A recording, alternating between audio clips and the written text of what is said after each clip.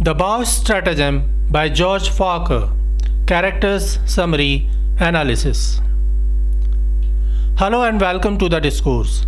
The Beaux Stratagem was a comedy written by George Farquhar and was first performed in the year 1707. It was one of the last Restoration comedies that gained huge success. The drama touches on the difficult subject of the divorce of an incompatible couple while the divorce wasn't legal in England during the Restoration period. Even if a couple decided to separate during that time, the wife wasn't offered any money or help from the husband.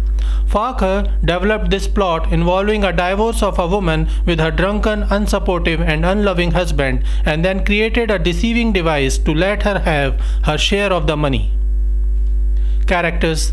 The main characters are the two young and handsome friends Archer and Aimwell, who have lost all their fortune in their expensive lifestyle. They plan to go away from the city and entrap some rich girl in love, rob her and then move away. The very first town they visit is Lichfield, where they meet Dorinda, the young daughter of a rich landlady, Lady Bountiful, who specializes in herbal medicines. Boniface is an inn owner of Lichfield, where Archer and Aimwell stay.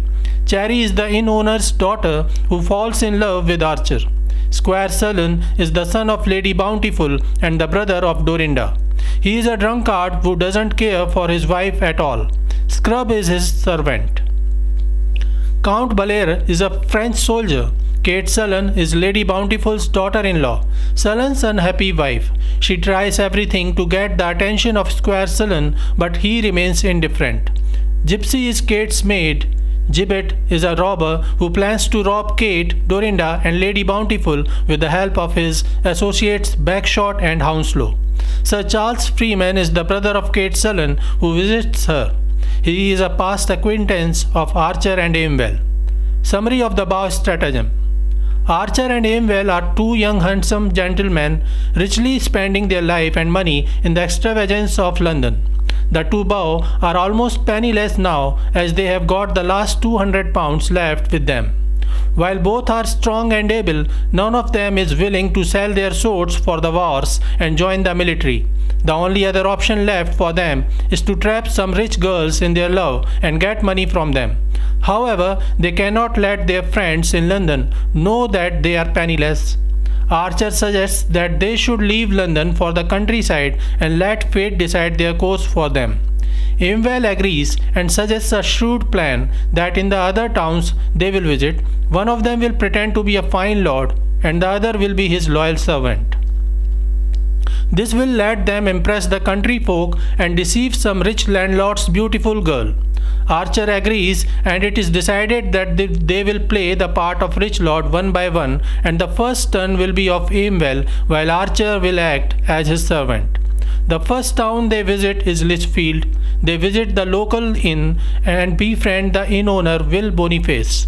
Aimwell, playing the part of Lord, invites Boniface to drink with him as he pays and tries to know about the rich people of the town. Boniface informs him about Lady Bountiful, who is a widow and lives with her son, daughter and daughter-in-law. Everyone in the town respects Lady Bountiful for her specialization in herbal medicines. Her daughter Dorinda is a young and beautiful and Lady Bountiful is looking for a good suitor for her. Boniface further informs that Lady Bountiful's son, Squire Sullen, is a lazy person who does nothing but sleeps, eat and drink. He recently married a beautiful London girl, but it seems she is not happy with Squire Sullen. At the inn, there are some French captive soldiers, including Count Bellair, his assistant Foueguard and their priest. Aimwell tries to win the trust of Boniface by giving him the bag of their £200 to keep in safety that he will take when he leaves the town. Boniface has connections with the local robber Gibbet, Hounslow and Bagshot. He suspects that Aimwell and Archer are thieves and plan to rob their money. He tells his young daughter to tease the servant Archer to gather more information about them while he offers more alcohol to Aimwell, trying to pry about him. However, Aimwell is too smart to spill his secrets and Boniface gets nothing. Cherry also tries her best, but instead of gathering any information about her father's interest, she finds herself attracted to Archer and feels she loves him. Lady Bountiful, her daughter Dorinda, and daughter-in-law Kate Sullen also learn about the new visitors to their town, and they are curious about them. Aimwell visits the local church to meet rich Dorinda and impresses her with his etiquettes. Dorinda immediately falls in love with this handsome stranger, while Kate Sullen finds Archer very attractive. She asks Scrub, her husband's servant, to invite Archer to their home so that Dorinda may come to know more about Aimwell. Archer visits their home, but Dorinda and Kate fail to get any information about Aimwell. However, Kate further falls into Archer's charm. Kate is recently married to Squire Sullen, but he has no interest in this beautiful wife. Kate and Dorinda attempt to awaken him and make him take interest in Kate as a dutiful, loving husband by pretending that Kate is having an extramarital affair with someone. They choose the captive Count Bellair as a fake lover of Kate. Dorinda informs Sullen about Kate's fake affair, and to offer proof, she hides Sullen in a closet so that he may see Kate meeting some stranger with his own eyes. As Count Bellair is brought to their house hands freed, Sullen rushes out of the closet with his sword in his hand. However, Kate stops him from attacking Bellair by showing him a pistol aimed at him.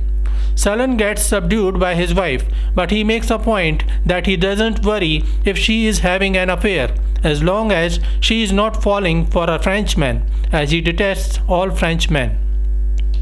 Thus, the ruse of Kate and Dorinda fails, as Sullen doesn't care if Kate has an extramarital affair. As he leaves, Kate informs Count Bellair that it was all a drama and she has no interest in him, as she is loyal to her husband. Count Bellair says that even if she is a virtuous lady, she is not honest.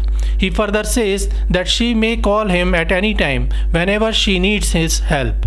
As Dorinda and Kate's stratagem proves to be a failure, she gets reckless. Meanwhile, Archer knocks at Dorinda's door and informs her that his master is ill and he is suffering a fit. He requests Lady Bountiful to check and cure him. Aimwell feigns a coma, but as soon as Dorinda comes to see him and caringly touches his hand, he regains consciousness and squeezes her beautiful hand. Archer is happy for his master gaining consciousness back, but suggests that he is still unwell and must rest at Lady Bountiful's house for a while. Dorinda and Kate invite them to a tour of their house. Aimwell takes Dorinda away, while Kate Sullen finds herself alone with her attractive beau, Archer. She is strongly attracted to him, especially since her own husband has never touched her since their marriage. As she shows Archer the door of her bedchamber, he enters in and seducingly invites her into her own bed. However, she is determined to keep her conscience and saves herself from falling for Archer. As Archer leaves, Scrub meets him, who has become a friend of Archer, a fellow servant. He says that he is worried about his master Squire Sullen, as he overheard Foigard, the assistant of Count Bellair, bribing Gipsy, the maid of Kate, to conceal Bellair in Kate's bedchamber at night so that he may sully the virtuous lady Kate Sullen. Meanwhile, Boniface connives with Gibbet, Hounslow and Bagshot to rob the house of Lady Bountiful. After reaching the inn, Archer and Aimwell confront Foigard and the priest and charge them of treason. They threaten them, and in exchange for their silence, they demand that the priest will send Archer in place of Bellair to Kate's bedroom. Back at the home, Kate receives the information that her brother Sir Charles Freeman is visiting her to help her get rid of her obnoxious husband. Dorinda is still enjoying the memories of romantic moments she had spent with Aimwell, as she dreams of her future as Lord Aimwell's wife in London. Kate is also thinking of how charming Archer is. To avoid any struggle, Gibbet makes Squire Sullen tipsy with alcohol at the inn. When Freeman reaches the town, he meets Sullen and starts talking to him without knowing that Sullen is his brother-in-law, as the two have never met before. At night, Archer is shifted to Kate's bedroom in place of Bellair. Cherry comes to know that the robbers have armed themselves to march and rob Lady Bountiful's house. She informs Aimwell about their plan. Back at home, Kate is preparing to sleep as she dreams of Archer and moans. Archer notices her and realizes that she is weak for him. He jumps out of the closet in front of her and takes her in his arms. Kate gets frightened and her conscience and shame save her against Archer's charm. At the same time, Scrub runs into the bedroom and informs that robbers have attacked the house. Archer takes out his sword and as Gibbet enters, he attacks them and subdues them. He calls for the help of Foigard, who is hidden in Gipsy's home, to bind Gibbet. Hounslow and Bagshot were robbing Dorinda and Lady Bountiful in another room when Aimwell reached there. He subdues them and saves Dorinda and her mother. Soon, Archer and Kate also appear, and Archer suggests to Aimwell that it is the right time when he should ask for Dorinda's hand from Lady Bountiful, as she will feel grateful. At the same time, Freeman enters in the house and greets his sister Kate.